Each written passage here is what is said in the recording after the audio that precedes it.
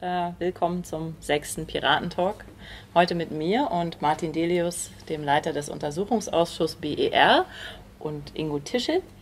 Wir wollen heute über den BER, also den Flughafen Berlin-Brandenburg, reden und über das ganze Desaster. Ich habe mir Ingo und Martin heute eingeladen, um beide Perspektiven kennenzulernen. Einmal die Bürgerperspektive auf der einen Seite und die der Politiker und des Untersuchungsausschusses auf der anderen Seite. Und ich fange gleich mal mit dir an, Ingo. Erzähl uns doch bitte mal, wie du als Bürger an Informationen herankommst zum BER. Zum BER bin ich an die Informationen rangekommen über das Informationsfreiheitsgesetz von Berlin, Paragraph 3 und 13. Also der Paragraph 3 sagt ja aus, also dass jeder Bürger das Recht auf Akteneinsicht hat, und der Paragraph 13, der schreibt vor, was für Hilfestellung seitens der Referenten da geben muss. Und diese Akteneinsicht wurde mir auch seitens der Senatskanzlei für Akteneinsichten dann auch gewährt.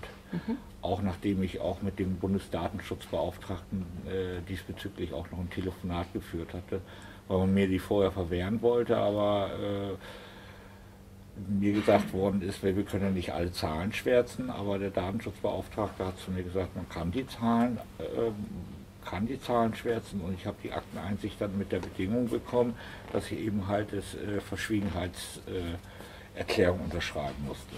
Alles klar, vielen Dank erstmal dazu. Ja. Martin, in den Informationsmaterialien, die ja auch die Piratenpartei zur Verfügung stellt zum BER-Desaster, gibt es ja schon ein paar Zahlen. Größte Fehlleistung im Zusammenspiel zwischen Politik und Wirtschaft ever, sozusagen. Wir haben jetzt, wenn man die Zahlen sich anguckt, alleine Mehrkosten von 1,2 Milliarden. Wie teuer wird es denn? Gute Frage. Das hängt davon ab, wie lange es noch braucht, bis es eröffnet werden kann. Also der Flughafen, der wird ja immer als Flughafen bezeichnet. Im Moment ist er eine Baustelle. Das muss man, glaube ich, immer noch mal dazu sagen. Das ist kein Flughafen, sondern eine Baustelle. Wir sind realistischerweise gar nicht mehr bei den üblichen, in der Öffentlichkeit steht immer 3,4 Milliarden oder mal stehen knapp 4 Milliarden mit Verkehrsanbindungen. Wenn man realistisch rechnet, sind wir längst bei 10 Milliarden Euro angekommen. Insofern, wenn man dann noch drauf rechnet, dass der Flughafen pro Monat, dadurch, dass er nicht eröffnet ist, an Gewinnausfällen, die eigentlich schon kalkuliert worden waren, die Baustelle muss ja auch irgendwie versorgt werden mit Licht, Strom, da rennen Leute rum, die was prüfen, 40 Millionen kostet im Monat. Und jetzt davon ausgeht, dass man bis 2016 wohl noch warten muss, bis das eröffnet wird, dann kann man sich vorstellen, dass die 10 Milliarden gesamt nochmal sich erhöhen um 500 Millionen, 1 Milliarde. In dem Bereich wird sich das auf jeden Fall bewegen. Was dann am Ende unterm Strich rauskommt, das müssen wir sehen. Das hängt auch davon ab, ob der Flughafen dann so wirtschaftlich zu betreiben ist. Weil irgendwann muss das Geld, was ja bisher von der öffentlichen Hand als Bürgschaft geleistet wurde, auch zurückgezahlt werden. Und das wird ja nicht billiger, dadurch, dass es dann an dem Projekt rumliegt. Ingo, du hast jetzt die Zahlen auch gehört. Kriegst du diese Zahlen auch? Hast du dazu Eingriff? Das ist die eine Sache. Die andere Sache ist, was fühlst du, wenn du diese Zahlen hörst? Also ich sage mal so, ich habe die Zahlen nicht so weit hoch gerechnet, aber ich bin auch auf eine richtig hohe Summe gekommen. Da kommen ja die gesamten Entschädigungsklagen, das läuft ja jetzt. Dann gibt es ein Gutachten von einem renovierten Flughafenbauer, der hat in der ganzen Welt gebaut, Herr Frauenbach da Costa, der hat ein 76-seitiges Gutachten geschrieben. Der hat die Zahlen belegt, die sind für mich auch nachvollziehbar, mit dem habe ich auch selber nochmal ein Telefonat gehabt. Und der schreibt explizit da rein, also dass dieser Flughafen mindestens 36 Millionen Euro Verlust im Jahr einfahren wird. Bei der Eröffnung, meint er, wenn ich mich richtig erinnere? Nee, beim laufenden Betrieb, also mindestens, also in dem Gutachten ist auch noch gesagt worden von ihm, das ist ja ein Zukunftsgutachten für die CDU in Brandenburg. Das ist letztes Jahr im Oktober rausgekommen, hat 76 Seiten. Und er empfiehlt da trotzdem nochmal eine Planfeststellung für Sperrenberg aufzunehmen, dass Sperrenberg also doch 2033 fertiggestellt werden müsste, damit wir hier auch ein vernünftiges Drehkreuz haben können. Oder die zweite und eine zusätzliche Variante ist bis dahin, dass er in dem Gutachten auch beschreibt, dass man vielleicht eventuell in der Planfeststellung, die jetzt noch ja ist, Cottbus Drewitz und Stendal mit einbeziehen sollte, damit dieser Flughafen entlastet wird, also da die Kapazitäten nicht bewältigen kann, die auf ihn zukommen.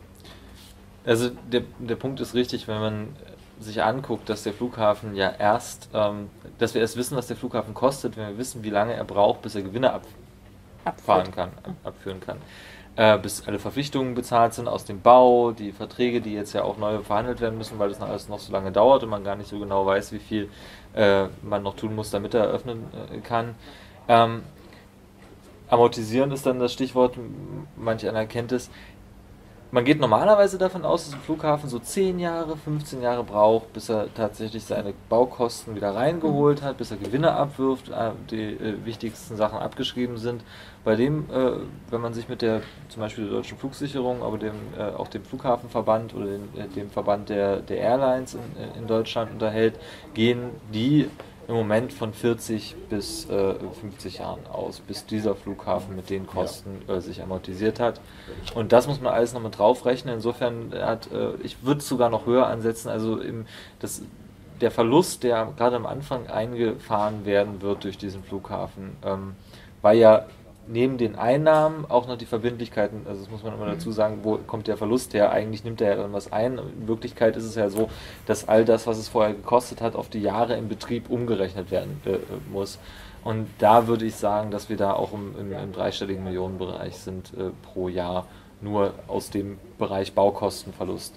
Da geht man dann davon aus, dass es genügend Flugbewegungen gibt, dass das Ding einigermaßen wirtschaftlich betrieben werden kann. Da geht man auch davon aus, dass es sonst keine Fehler gibt, wo man nochmal nachbessern muss, dass es nicht deutlich mehr Personalkosten sind, die man ausgeben muss und so weiter und so fort. Also wenn man vom optimalen Fall ausgibt, dann sind wir die ersten 40 Jahre nochmal mit 100 Millionen und mehr dabei, die Flughafengesellschaft reinbuttern muss. Woher sie das kriegt, ist unklar, weil die hat ja dann nur noch den einen Flughafen und da es ein öffentliches Unternehmen ist, also die 3 Anteilseigner Berlin, Brandenburg und der Bund sind, wird auch da die öffentliche Hand natürlich immer mithelfen müssen. Sonst kann der Flughafen ja nicht betrieben werden, wenn die Firma irgendwann pleite ist.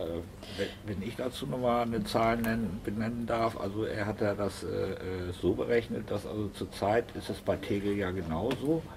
Also ich habe ja auch diese Sachstandsberichte und auch die Abschlussberichte von Tegel.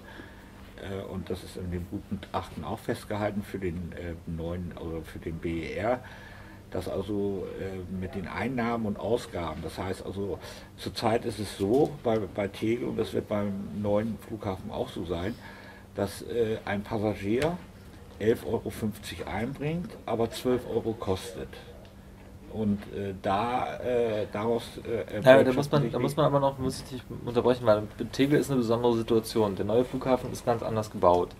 Der neue Flughafen ist ja wie alle möglichen modernen Flughäfen eher so gebaut, dass es ein Einkaufszentrum mit angeschlossenem Flughafenbetrieb ist. Tegel nicht. Tegel kann nach modernen Vorstellungen bei den Preisen, die wir für Airlines haben, die an irgendwie Flughäfen ran wollen, gar nicht mit dem sogenannten Non-Aviation, also dem Nicht-Flugbereich Betrieb, Läden, die vermietet und verpachtet werden, die dann was abführen müssen an die Flughafengesellschaft und so weiter, Parkhäuser, Unternehmen, die rundherum sind, kann gar nicht so viel erwirtschaften, dass das wirtschaftlich betrieben werden kann, weil die Fluggebühren für die Airlines so niedrig sind. Ja, die können auch nicht einfach festgelegt werden. Bei dem neuen Flughafen ist es ganz anders. Also da ist es ja so, dass wirklich sehr, sehr viel Ladenfläche mit eingeplant worden ist.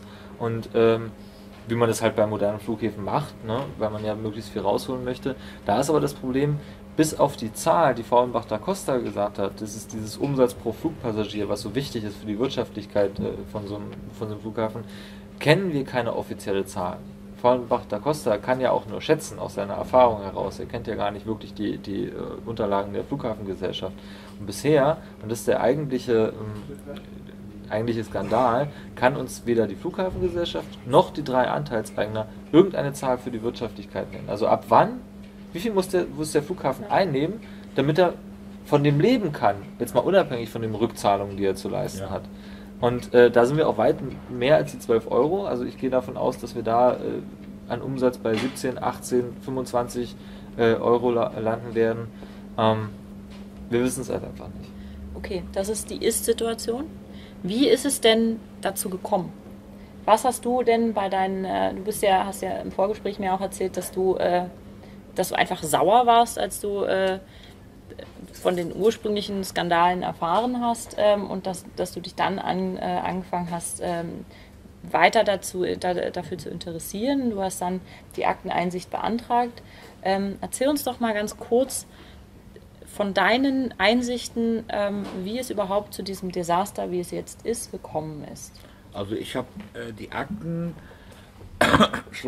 die Akten von speziell, habe ich mir die Akten von April 2011 bis einschließlich Aprilakte 2012 angeguckt, weil das eben halt, ich kann nicht nochmal dazu ausführen, ich bin auch noch zusätzlich gelernter Gebäudereiniger, habe früher Bauabschussreinigung bis zu 25.000 Quadratmetern geleitet und habe mir speziell die Akten von 11 bis 12 angeguckt, April, weil es eine kritische Endbauphase ist, weil es da um die technische Gebäudeausrüstung geht und das sind viele kleine Details, die da bearbeitet werden müssen. Ich hatte da natürlich auch die Gelegenheit, weil das sind nicht nur die Protokolle, die da in den Akten drin sind, sondern es sind auch die Folien, die damit oder ich sage mal so, die Folien. Der Sachstandsbericht. Sachstandsberichte, nicht nur, auch die WSP-Unterlagen. WSP ist das sind aber die Sachstandsberichte. Also Sachstandsberichte, also. Und dann konnte ich immer wieder feststellen, dass dann größtenteils immer stand, also das Prinzip wird so gehandhabt, dass dann eben halt, was die Baufirmen so leisten, wird entweder die Ampel auf grün, auf gelb oder auf rot gesetzt. Und ich habe auch sehr oft gelesen, dass also sehr viele Firmen haben erstmal daran gearbeitet, viel zu viele, habe dann auch gelesen, bei vielen Firmen oder bei einigen 15 bis 25% im Terminverzug. Dazu gab es dann auch den Kommentar, der wurde dann damit beigefügt, wo es dann hieß, es hat da bei dieser Firma mehr quantitatives als qualitatives Personal gegeben. Das heißt also für mich heißt es, dass es eigentlich keine Qualitätsüberprüfung der Firmen gegeben hat, der bauausführenden Firmen, ob die ja überhaupt dazu in der Lage sind, ihre Bauaufträge auszuführen. Und das zieht sich eigentlich dieses ganze eine Jahr, also ich habe die Dezemberakten von 10 auch noch kurz sehen können, die waren dann noch mit dran gehängt. Das zieht sich das eine Jahr vollkommen durch.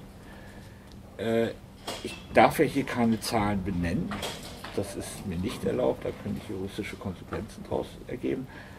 Es hat in einem 2011, in einem sehr kurzen Zeitraum, eine sehr hohe Nachbudgetierung gegeben. Da habe ich dann den Referenten gefragt, ich sage, sagen Sie mal, wo kommen denn die Summen jetzt auch mal her? Es wurden EU-Richtlinien in der Bauplanung oder in der Planung zu spät berücksichtigt, obwohl diese auch von der EU vorher schon avisiert wird, wenn sich da was ändert. Das hat mir auch die EU bestätigt, da bin ich bei der Europäischen Kommission hier in Berlin gewesen und habe da auch ein Gespräch gehabt. Und ich denke mal, es ist eigentlich quasi, die gesamte Führungsebene hat Koordinationsschwierigkeiten gehabt und die gesamte Führungsebene hat auch im Kollektiv versagt. Ich will da keine einzelne Person hinsetzen und sagen, das hat eine einzelne Person versagt. Ja, nein, das hat die gesamte Führungsebene versagt. Und darum ist es auch zu dem Desaster gekommen. Martin? Also, es ist immer ein bisschen schwer, weil ich wesentlich mehr gelesen habe als das eine Jahr und das gehören jetzt zu den Sachen, die wir im Untersuchungsausschuss zum Beispiel zur Beweisführung benutzen, noch ganz viel mehr Dokumente dazu als jetzt diese Aufsichtsratsprotokolle. Aber das, was du sagst, Ingo, ist völlig richtig. Also zum einen, dieses Ampelcontrolling, so wird es ja immer genannt, ist auch gar nicht so üblich, wie ich inzwischen erfahren habe. Das ist eine Sache, die man ausgehandelt hat, weil eben in dem Aufsichtsrat so wenig Leute sitzen, die sich hauptamtlich mit dem Thema beschäftigen, hat man eben dieses Ampelcontrolling benutzt, um die komplexen Zusammenhänge so einfach wie möglich zusammenzustellen. Einmal ist das nicht es hat sich inzwischen herausgestellt, nicht besonders vertrauenswürdig gewesen. Also was passiert ist, man hat den WSP, hast du vorhin genannt, WSP CBP ist die unabhängige Controlling-Firma der Flughafengesellschaft für das Projekt, also für die Baustelle. Die anderen Flughäfen, die betrieben werden, beachtet WSP nicht mit. Und die machen das Projektcontrolling an die Flughafengesellschaft, an den Vorstand der Flughafengesellschaft, also die Führungsebene, die du erwähnt hast. Wir wissen inzwischen, dass die wesentlich umfangreichere und detailreichere Berichte erstellt haben. Das ist auch normal, weil ich meine, du willst es ja wirklich auch wissen, so innerhalb des Unternehmens. Und dann in Absprache mit der Projektleitung, also mit dem Vorstand, der dafür verantwortlich ist, die zusammengekürzt haben. Ja. Und jetzt ist es ein Problem, weil man nicht weiß, wie genau man das machen kann eigentlich bei einem so komplexen Projekt. Die haben mit Pfeilen gearbeitet, das ist lustig, dass die einen mit dem Pfeilen und dann hinten rauskommen Ampeln. Wenn da 5... Wie muss man sich die vorstellen? Also Hochpfeil ist super, ja, Medienpfeil so ungefähr. Also ist die haben die auch mit Farben versehen, also deswegen kann man das übertragen, aber so ungefähr kann man das sich vorstellen. Also hoch, runter und so weiter. Und wie fasst man das zusammen? Wenn man in einem Teilprojekt, das terminkritisch ist, du hast technische Gebäudeausstattung genannt, TGA, so ein ganz typisches Ding, da fällt auch der Brandschutz drunter. Wenn in einem Terminprojekt 25 Pfeile hat, von denen 4 nach unten zeigen und rot sind, und die TGA ist komplett terminkritisch gewesen, weil das ist das, was am Ende die Endabnahme ausmacht, damit da Leute langlaufen können, ohne dass ihnen was auf den Kopf fällt oder sie ersticken oder so. Das ist wichtig. Und daraus wird eine Ampel für den ganzen Bereich TGA oder vielleicht 2 Ampeln. Wie fasst man die zusammen? Ja? Der gesunde Menschenverstand, der ein bisschen drüber nachgedacht hat, wird sagen, naja, eine Kette ist nur so stark wie das schwächste Glied. Das heißt, wenn ein Pfeil rot ist, dann muss auch eine Ampel rot sein. So, ne? Ist klar, also wenn ein terminkritischer Pfeil sagt, okay, das geht nicht, dann hat das eine Auswirkung auf die ganze Kette. Das haben die aber offensichtlich nicht gemacht. Die haben sowas wie ein gewichtetes Mittel gebildet. Die haben gesagt, naja, wenn 4 von 25 Pfeilen rot sind, dann ist das ja immer noch gelb. So. Ja. Und das ist natürlich eine Darstellungsweise, die absolut unzureichend ist für das ganze Controlling des Bereichs. Und da hast du völlig recht. Also an der Stelle ist Controlling über das Gesamtprojekt echt nicht vernünftig passiert. Wir versuchen jetzt im Untersuchungsausschuss herauszufinden, an welcher Stelle genau das wie schiefgelaufen ist. Auch die Sache mit den, das nennt sich Prognoseerhöhung, was du meintest mit den Budgeterhöhungen, die dann auch zu Budgeterhöhungen führen können. Mitte 2011 machen wir genau jetzt gerade in der Aufarbeitung der Arbeit des Aufsichtsrates. Aus 2011, während des Berliner Wahlkampfs, das muss man auch mal dazu sagen, in den Kontext setzen, gingen extrem viele Anträge für diese Prognoseerhöhung an den Aufsichtsrat von der Flughafengesellschaft. Die wurden auch kritisiert. Die wurden auch sehr scharf kritisiert in den Vorbereitungsunterlagen von der Senatskanzlei zum Beispiel. Da wurde gesagt, das ist zu kurzfristig, wir können überhaupt nicht nachvollziehen, warum das jetzt plötzlich kommt.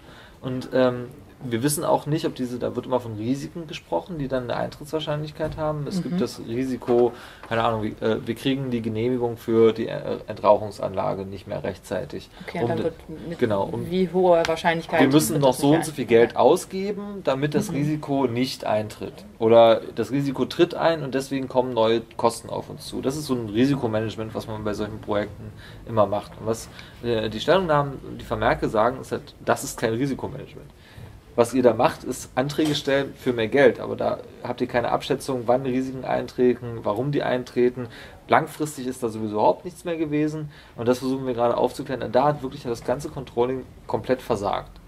Und der Verdacht liegt nahe, und das ist das eigentlich Krasse, dass die ganzen Probleme, und die haben ja nicht erst seit 2010 existiert, das Controlling lief ja seit 2003, so genau, seit man eigentlich mit dem Bau überhaupt angefangen hat und davor schon, wo es dann um die konkreten Planungen ging. Das ganze System dazu geführt hat, dass ein Jahr vor der geplanten Eröffnung 2012, so Juni 2011, im Prinzip die Prognose schon das überschritten hat, was das Gesamtbudget des Projektes ist. Dann reden sich immer alle raus mit, das ist ja nur eine Prognose, man weiß ja nicht, ob das eintritt. Wenn die Prognose aber sich nur darauf stützt, also auf Risiken stützt, deren Eintrittswahrscheinlichkeit schon nahezu 100% ist, dann hat man nicht mehr viel Puffer. Dann darf nichts mehr passieren in dem ganzen Jahr davor. Und das ist nicht beachtet worden. Das ist, kann man jetzt schon sagen. Damit ist nicht verantwortungsvoll umgegangen worden. Auch gerade von Seiten des Aufsichtsrats nicht und auch vor allen Dingen auch von Seiten der Geschäftsführung nicht. Insofern muss ich dir voll zustimmen. Das Problem liegt an einem Koordinationsproblem, einem Informationsproblem in der Leitungsebene dieses ganzen Projektes. Also wir haben jetzt ein paar Probleme, haben wir jetzt schon angesprochen. Verkürzt, du hast das Problem ja gerade angesprochen, es ist ein unglaublich komplexes Projekt, aber verkürzt haben wir die aktuellen Probleme, die es jetzt noch gibt, ist, was wir noch nicht angesprochen haben, Flugrouten, die sind ja immer noch nicht entschieden. Es gibt immer noch ein riesiges Hickhack.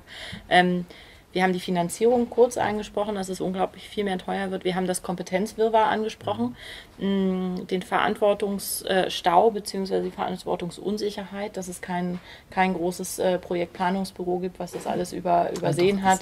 Es gab es, aber es hatte irgendwie offensichtlich nicht alle Fäden in der Hand. Es gab zu viele Informationsstränge, die an einer Stelle zusammenliefen, die erstens nicht kompetent und zweitens nicht tatsächlich verantwortlich war. Genau, danke für das Stichwort, das ist genau das, was ich gerade auch bei dir anfragen wollte.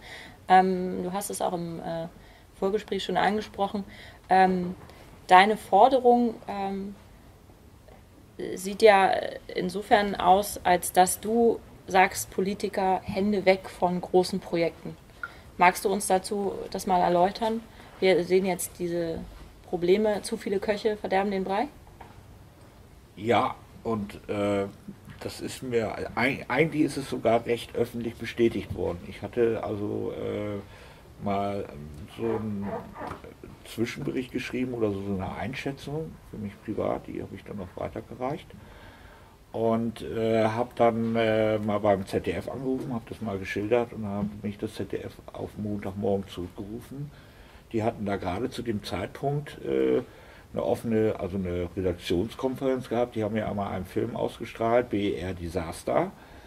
Und ich habe mal, als diese Sendung ausgestrahlt worden ist, war die erste Aussage in dieser gesamten Sendung von einem Herrn Professor Theisen von der Maximilian-Universität von München, der jetzt zurzeit außer Dienst ist.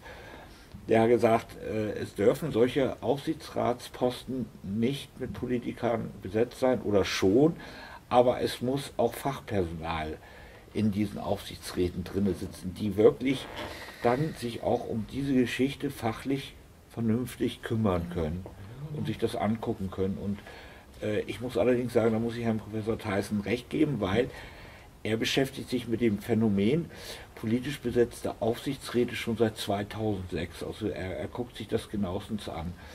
Und was dann diese horrenden Kosten angeht oder die Mehrkosten von 30%, die da ja mal auftauchen, bei vielen Bauprojekten, da habe ich ja auch nochmal mit einem Professor Bechmann aus Basinghausen gesprochen, der hat ja auch mal ein Gutachten geschrieben, ein Rechtsgutachten, und der hat mir also gesagt, das wäre eigentlich bei uns in der Republik symptomatisch, dass also so kalkuliert wird, gerade bei solchen Unternehmungen, dass dann so kalkuliert wird, ziemlich knapp in der Budgetierung und nicht real.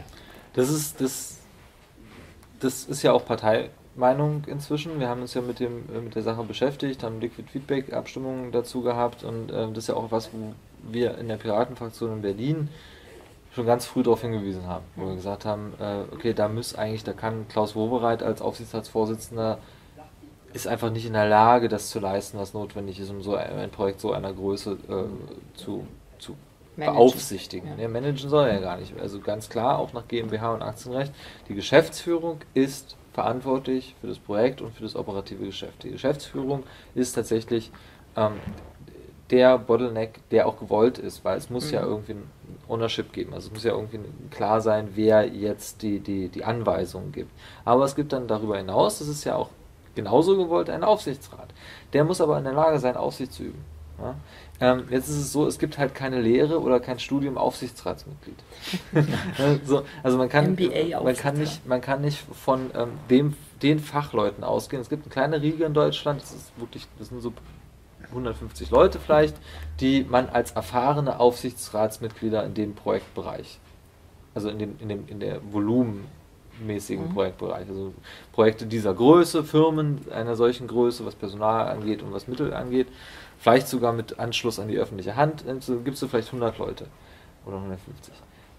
Was wir jetzt aber sagen, was noch viel einleuchtender ist oder was das gleiche Problem genauso angeht, aber das noch viel klarer macht, was eigentlich gefragt ist von so einem Menschen in so einem Aufsichtsrat, ist, es geht um Zeit. Politiker, auch gerade in Berlin, das ist ein bisschen eine Sonderstellung, auch gerade für den Stadtstaat, sie sind in Dutzenden Aufsichtsräten. Ob das nur die Wohnungsbaugenossenschaft ist, das Music Board im Falle von Klaus Wowereit und so weiter und so fort, sitzen die in einem Haufen Aufsichtsräten. Die können gar nicht die Zeit aufbringen, sich intensiv mit einem Projekt auseinandersetzen. Genau, die Aufsicht zu üben. Auch selbst wenn, ich halte die dafür tatsächlich sogar für kompetent. Also ich meine, wer eine Verwaltung als Senator beaufsichtigen muss, der hat natürlich auch viel Zuarbeit und da passiert viel auch ohne das direkte Wissen des Senators. Aber das ist ja auch eine Art und Weise, Aufsicht zu üben. Das würde ich sogar zutrauen. Ne? Gerade wenn jemand fleißig ist. Klaus Wowereit kann man nicht vorwerfen, dass er faul ist. Aber er hat einfach keine Zeit dafür. Er kann das nicht leisten. Und das muss man ganz klar sagen. Und deswegen ist auch die Forderung völlig richtig. Inzwischen ist ja auch die CDU da voll auf unserer Seite, zu sagen, zumindest für den Aufsichtsratsvorsitzenden, der auch gerade in Deutschland eine Sonderstellung immer wieder einnimmt, muss das jemand sein, der Geld dafür kriegt, der haftbar zu machen ist, der auch ein kleines Büro hat, oder vielleicht sogar ein größeres Büro, ein Budget und das leisten kann. Ingo, du hast mir vorhin auch erzählt, du bist bei fast jeder Untersuchungsausschusssitzung dabei als Zuschauer. Ist er. Martin weiß das auch. Sitzt da mal da mit dem Piraten-Laptop, finde ich großartig. Ganz großartig. Kannst du mir vielleicht ja auch zwei Fragen beantworten? Wo ist denn der Untersuchungsausschuss gerade? Was ist die aktuelle Situation? Wir hatten ja jetzt Sommerpause. Man hört ja nichts mehr in der Presse. Es ist aktuell etwas ruhig geworden. Wir haben jetzt gehört, der vorgezogene verschobene Termin wird jetzt wieder verschoben. Aber was macht der Untersuchungsausschuss denn gerade? Bist du mit der Informationssituation zufrieden? Zurzeit ist das Thema ja also Endbauphase mit in der Hauptsache. Also eines möchte ich noch dazu sagen, dass die Grünen haben ja irgendwie dran gezweifelt damals, dass wir den Untersuchungsausschussvorsitzenden übernehmen sollten. Aber wie ich das so sehe, also muss ich sagen, dass Martin seine Arbeit für mich sehr kompetent macht. Und es ist kein einfacher Job. Also ich möchte ihn nicht machen, sage ich dir schon mal. Also ich hätte das schon manches Mal einen anderen Ton angeschlagen, obwohl du dann immer noch diplomatisch bleibst. Aber auch damit untersagst, darüber möchte ich jetzt nicht diskutieren. Aber die ist sehr gut, die Arbeit.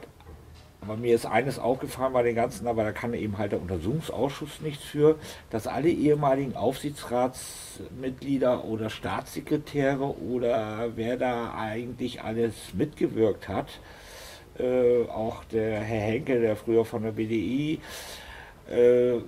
dass die dass die Aussagen, die die treffen, doch alle ziemlich gleich sind und dass sie sich also eigentlich, ich sag's jetzt mal ganz krass, dass sie sich eigentlich untereinander decken. Oder ich sag's mal ein bisschen humoristisch oder komödiantisch, mir ist wird dann auch so auffällig bei bestimmten Fragen, leiden dann diese Herren irgendwie an Alzheimer anflügen. Das kommt dann mitunter sehr oft vor bei wichtigen Fragen, die eigentlich beantwortet werden müssten. Ja. Und das finde ich schon erschreckend, dass man mit solch einer als der dafür verantwortlich ist, und diese Gelder werden ja im Endeffekt aus dem Haushalt genommen. Das ist ja unbestritten. Und es fehlt ja an den Ecken, es wird ja dann nicht nur so aus dem Haushalt genommen, es wird immer daraus genommen, wo der größte Etat ist. Das heißt Soziales, Bildung und Kultur.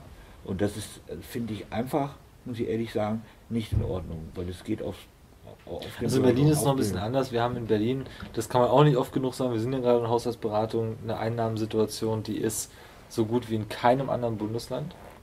Wir haben gerade richtig Geld wie Heu. Wir haben auch letztes Jahr Geld wie Heu gehabt in Berlin, und das hat dazu geführt, dass eben das Geld, was wir in der Hinterhand haben, so was durch mehr Steuer, weniger Zinsen, wegen Schulden zurückzahlen und so weiter reingekommen ist, dass das benutzt wurde, um den BER jetzt auch nachzufinanzieren, die 444 Millionen aus Berlin. Das fehlt dann aber an den Stellen, genau wo du sagst, ne? Bildung, Soziales, Kultur, nicht nur Kultur, auch zum Beispiel Stadtentwicklung, ne? Wohnungsbau. Ne? Da fehlt das dann, weil wir haben ja eine Situation, wo wir einfach dringend mehr Geld ausgeben müssen in diesen Bereichen. Und das können wir dann halt nicht. So. Also wir haben nicht gekürzt, das muss man dazu sagen. Wir haben sowieso dagegen gestimmt, gegen den Nachtragshaushalt, aber es wurde nicht gekürzt, es wurde nur das dringend notwendige Geld, was wir mehr über haben, was wir jetzt auch für den neuen Haushalt über haben, nicht da eingesetzt, wo es eingesetzt werden hätte müssen. Darf ich noch mal dazu was sagen? Also ich habe mir speziell bei diesem Nachtragshaushalt habe ich mich mal in der Berliner Verfassung umgeguckt. Da gibt es also den Artikel 88 und den Artikel 95. Ja. Ein bisschen lauter sprechen. Den Artikel 88 und den Artikel 95. Ich sage mal, diese Abstimmungen, die da stattgefunden hat, sind sie haarscharf, und wirklich haarscharf an der Verfassungswidrigkeit. Warum? Ja, weil das gibt ja einen Satz da drin, dass wegen außergewöhnlichen Baumaßnahmen oder so, also außergewöhnliche Baumaßnahmen sind eigentlich für mich Katastrophen, denke ich mal. Und das ist eine selbstverschuldete Geschichte. Du meinst wegen der Begründung für den Nachtragshaushalt? Ja. Ja, aber da können wir ja schon viel früher anfangen. Die 444 Millionen, die da drin standen in dem Nachtragshaushalt, die waren ja an sich schon nicht begründet. Also du hast es ja auch gelesen, gab ja so eine Vorlage auch für den Hauptausschuss, und das ist symptomatisch für das ganze Projekt, dass dort auch deswegen weider Politiker drin sind, was auch ein Vorteil ist auf einer anderen Seite, aber weil da Politiker drin sind, auch gerade immer der Regierung, ne, die eine Koalition dahinter hat, dass eben gerade dieses Berichtswesen an das Parlament als Haushaltsgesetzgeber denkbar schlecht ist. Da wird sehr viel über Vertrauen geredet und in die Regierung und in die Firma, aber eine parlamentarische Kontrolle ist quasi unmöglich und wird auch effektiv verhindert durch zum Beispiel die Große Koalition in Berlin jetzt gerade. Wie hättest du es denn lieber? Wir haben Beispiele für Großprojekte, wo es ganz radikal abgelaufen ist. Das heißt, Rechnungen werden sofort veröffentlicht, wenn sie unterschrieben werden. Ja? Was Geldabflüsse und Einnahmen angeht, wird zeitnah wirklich auch visualisiert, es sind Zahlen da, kann man nachrechnen. Es geht alles heutzutage über Internet und über Technologie. Ein schönes Beispiel ist riesiges Projekt, die Olympiade in London, die genauso funktioniert hat, das dazu geführt hat, dass Geschäfte einfach mal freiwillig 2 Wochen zugemacht haben und einen Einnahmenverlust auf sich genommen haben, ohne zu murren, weil sie genau wussten, wo das Projekt gerade steht und warum sie das tun. So. Das wünsche ich mir tatsächlich auch für den BER, wenn das nach deutschem Recht, wir sind noch nicht im Bundestag, aber könnte man ja noch ändern, wenn das nach deutschem Recht nicht fürs Internet für alle öffentlich geht, was im Moment leider so ist, muss man sagen, ist auch das nicht nur irgendein Aktiengesellschaftsrecht davor, sondern Artikel 12 und Artikel 14 Grundgesetz sind da unser Problem, die dann wenigstens für die Parlamentarier, die über den Haushalt entscheiden müssen, genau diese Live-Daten aufzuarbeiten, genau zu sagen, was kostet denn jetzt eine einzelne Maßnahme? Was wir bekommen haben, Ingo hat es auch gesehen, sind halt so Balkendiagramme, wo halt aufgeschlüsselt wurde, ja, die 444 Millionen setzen sich jetzt aus 130 Millionen Schallschutz zusammen. Und da steht dann halt nur Schallschutz. Was ist genau jetzt mit Schallschutz gemeint? Wenn man sich dann einarbeitet, weiß man, das sind Entschädigungszahlungen, das sind Baumaßnahmen, Antragsberechtigte, aber man kann überhaupt nicht entscheiden, ob das genug ist. Ja? Ob es ausreichend ist oder ob da zufällig ein Hammer 20.000 Euro kostet. Also auch das könnte man nicht entscheiden aus dem Berichtswesen. Da haben wir auch in der Piratenfraktion mehrfach Anträge gestellt, zum Beispiel einen, der sehr umfangreich war, den Kassensturz der BER, also der FBB, der Flughafengesellschaft, gefordert, wo wir wirklich einfach mal die gesamte finanzielle Situation der Flughafengesellschaft aufgeschlüsselt haben wollten. Weil daraus muss ja hervorgehen, wie viel die zur Not noch übrig hat, um was in das Projekt zu schicken, damit es fertig wird. So. Haben wir nicht bekommen, weil von der Koalition hat immer von Vertrauen in den regierenden Bürgermeister und in den Innensenator, der ja stellvertretend, also auch Mitglied im Aufsichtsrat ist und stellvertretender Vorsitzender war. So, das ist das große Problem an der ganzen finanziellen Situation, dass man wirklich nicht nachprüfen kann, ob das stimmt, was da gesagt wird. Bist du desillusioniert? Und bist du desillusioniert vom Untersuchungsausschuss? Das war's dann nicht. Ich bin natürlich nicht desillusioniert von dem Untersuchungsausschuss. Ich meinte über die Möglichkeiten. Nee, gar nicht, weil wir haben die Möglichkeiten noch gar nicht angekratzt. Also wir fangen langsam damit an. Es gibt, man muss ja sagen, ein Untersuchungsausschuss ist wirklich ein sehr, sehr, sehr mächtiges Gremium in der deutschen parlamentarischen Demokratie. Man ist in der Lage, Haftbefehle auszustellen, man ist in der Lage, Durchsuchungen zu machen, man ist in der Lage, überhaupt auf alle Ermittlungsbehörden außer den Geheimdiensten zuzugreifen, die ein Land zur Verfügung hat, nach Beschluss. Das Problem an der Stelle ist, das auch in der Öffentlichkeit rüberzubringen. Was wir da machen, ist harte Detailarbeit.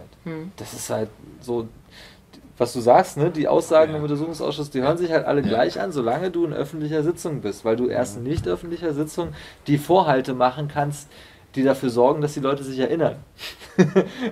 Oder ne, wenn sich jemand nicht erinnern kann, dann sagen, ja, aber damals haben sie das und das und das geschrieben. Was war denn das für ein Grund? So, jetzt, offensichtlich können sie sich jetzt erinnern, weil ich habe es ihnen ja gerade vorgelesen. Und das sind wirklich an der Formulierung harte Detailfragen und das kostet alles wahnsinnig viel Zeit. Das macht sehr viel Spaß, nur ich kann auch verstehen, dass wenn jemand von draußen drauf guckt, dann sagt, nein, da passiert ja nichts. Ja. Ich habe noch 2 Fragen. Wir müssen ja so langsam zum Ende kommen, aber 2 Fragen wollte ich gerne noch mit euch beiden ansprechen. Martin bzw. die Piratenfraktion und die Piratenpartei hat das Thema Transparenz ja sehr deutlich immer wieder vorgebracht und auch die Beteiligung. Es gibt verschiedene Instrumente, wie man sich an dem Untersuchungsausschuss und an der Aufarbeitung als Normalbürger, wie du das ja auch bist, beteiligen kann. Möchtest du die ganz kurz nennen? Oh je, ja. Also was wir ganz früh schon haben, ist eine anonyme Leaking-Schnittstelle. Also da kann man Dokumente hochladen, auch verschlüsselt, ohne dass man seine Adresse oder irgendwas angeben muss. Das hat uns sehr geholfen. Auch schon ich kann dich jetzt nicht fragen, ob du die genutzt hast, aber... Ich nutze meine Akten. Also vor allem hat Ingo ja auch einen direkten Draht. Also aber wer zum Beispiel auf der Baustelle arbeitet und nicht möchte, dass er in der Öffentlichkeit irgendwie steht und auch das uns nicht sagen möchte, dass er da arbeitet, kann uns eben solche Dokumente schicken. Das haben auch ganz viele gerade in der frühen Phase gemacht. Das hat uns sehr geholfen bei der Formulierung des Untersuchungsauftrags zum Beispiel. Zum Beispiel auch eben sich nochmal mit der Standortfrage zu beschäftigen, also mit dem Problem, das 17 Jahre zurückliegt. Weil das nämlich tatsächlich das Hauptproblem dieses ganzen Flughafens ist. Wo wir auch eine eindeutige Parteiposition haben, wo wir sagen, okay, BER an Schönefeld geht halt nicht so, wir wollen halt einen neuen Flughafen, der vernünftig aufgestellt ist, in Ostdeutschland irgendwo, das ist nicht festgelegt. Er wird gelacht. Ja, in Ostdeutschland, es gibt Ostdeutschland. Es muss nicht Sperrenberg sein. Sperrenberg war der Gewinner des Raumordnungsverfahrens damals 94. Oh. Hätte man nehmen können, wurde nicht getan, aus politischen Gründen. War ein Fehler. Das ist der Grund für die Probleme, die wir jetzt haben. Das kann man festhalten, das Ergebnis des Untersuchungsausschusses. Aber also genau diese Unterlagen, die auch dazu geführt haben, dass wir diesen Untersuchungsauftrag so weit gefasst haben, die haben wir durch die Schnittstelle bekommen. Und was wir dann gemacht haben, ist einen Schritt weiter zu gehen und zu sagen, okay, Wiki, öffentliches Dokumentenverzeichnis reicht nicht aus. Wir wollen auch, dass Leute kommentieren können, dass Leute ihre eigenen Erkenntnisse dokumentieren können. Dann haben wir diese BER-Watch-Plattform gemacht, die unter ber.piratenfraktion-berlin.de zu erreichen ist. Das sehen Sie jetzt hier eingeblendet. Oder verlinkt später. Oder verlinkt. Und da ist es dann auch möglich gewesen, dass Menschen sich über kurze Hinweise einbringen konnten, die uns bei der Recherche geholfen haben. Das ist ganz oft passiert. Wir haben auch eine Möglichkeit jetzt mit reingebracht, dass Menschen, die dort kommentieren, die sagen, das Dokument passt zu diesem Dokument und zu dieser Person und zu diesem Ereignis. Darum geht es ja bei dieser Plattform, das alles miteinander zu vernetzen. Aber ich möchte nicht, dass mein Hinweis öffentlich ist. Das heißt, wir bekommen auch nicht öffentliche Hinweise darüber, wieder was auch sehr wichtig war, damit die Leute es benutzen. Und dann, um sich zu beteiligen, ist immer noch, kann man sagen, die E-Mail, das persönliche Gespräch, das Nachfragen, das IFG nutzen, weil darüber nochmal ganz andere Kanäle, also das Informationsfreiheitsgesetz, angeschaufelt werden können. Das lohnt sich echt und das benutzen auch ganz viele Leute, gerade von den Bürgerinitiativen, von den betroffenen Anwohnern. So. Okay. Abschließend, Ingo, Piraten machen Dinge öffentlich. Mehr Transparenz ist besser für große Projekte? Auf alle Fälle muss da Transparenz her. Das ist eben halt ein Problem, dass auch irgendwie das EFG mit dem Aktienrecht so ein bisschen ausgehebelt wird. Ich verstehe auch nicht, was es da wohl für Geheimnisse gibt, dass man mir als einfachen Bürger, ich habe keine wirtschaftlichen Interesse an der ganzen Geschichte, ich möchte eigentlich nur die Aufklärung haben. Ich möchte eigentlich nur die Akten weiter einsehen dürfen. Ich werde auch in Zukunft, werde ich also jetzt versuchen, über den Petitionsausschuss vom Landtag und über den Petitionsausschuss, das werde ich nach der Bundestagswahl machen, über den Petitionsausschuss des Bundestages vielleicht noch Akteneinsicht zu bekommen. Ich hatte auch Schriftverkehr mit Herrn Dr. Gysi gehabt von den Linken. Martin, du hast ja die Kopie. Die hat er mir weitergeleitet. Die habe ich ihm weitergeleitet. Ich habe vorgeschlagen, dass es, weil der Bund ja auch Beteiligter ist und der hält sich ja zurzeit bei der ganzen Geschichte ziemlich bedeckt, auch die Sondersoko, die es da geben soll im Bundestag. Und habe Herrn Dr. Gysi vorgeschlagen, nochmal zu prüfen und den Verkehrsausschussvorsitzenden, Herrn Dr. Hofreiter, und den verkehrspolitischen Sprecher der Grünen, Herrn Kühn, darum gebeten zu prüfen, sie sind beide von den Grünen, zu prüfen, ob es nicht einen Untersuchungsausschuss auch noch wegen dieses Flughafens im Bundestag geben soll. Und Herr Dr. Gysi hat mir darauf geantwortet, wenn die Wahlen fertig sind und er mit der Fraktion wieder im Parlament drin ist, wird seine Fraktion damit konsultieren. Wunderbar. Das habe ich auch schon gehört, weil du fragst nach der Transparenz. Die Soko Bund hat ja sehr gute Arbeit geleistet, vor allem deswegen, weil sie auch den Verkehrsminister Ramsau und seinen Staatssekretär Bomber, die ja für das Projekt verantwortlich sind, extrem stark kritisiert haben. So stark, dass Ramsau aus allen Wolken gefallen ist, als die Soko damals ihren Bericht vorgestellt hat. Der Punkt ist, von wegen Transparenz, wenn sogar die einzige Quelle, die sie wirklich für die aktuellen Probleme haben, dieser Bericht, dieses Gutachten von Faulenbach da Costa, was von der CDU Brandenburg in Auftrag gegeben worden ist und nicht von irgendeiner Verwaltung oder von der Flughafengesellschaft selbst kommt, wenn das die einzige Quelle ist für wichtige Informationen, die sie haben und berichten können, dann zeigt das schon, dass Transparenz dringend nötig ist, weil wenn nicht mal das Bundesministerium an die Informationen aus offizieller Stelle gelangt, sondern Dritte heranziehen muss, dann läuft da was dringend schief. Und wie gesagt, also dann, wenn uns nicht den Bürgern sagen kann, dann wenigstens den Parlamenten. Ja.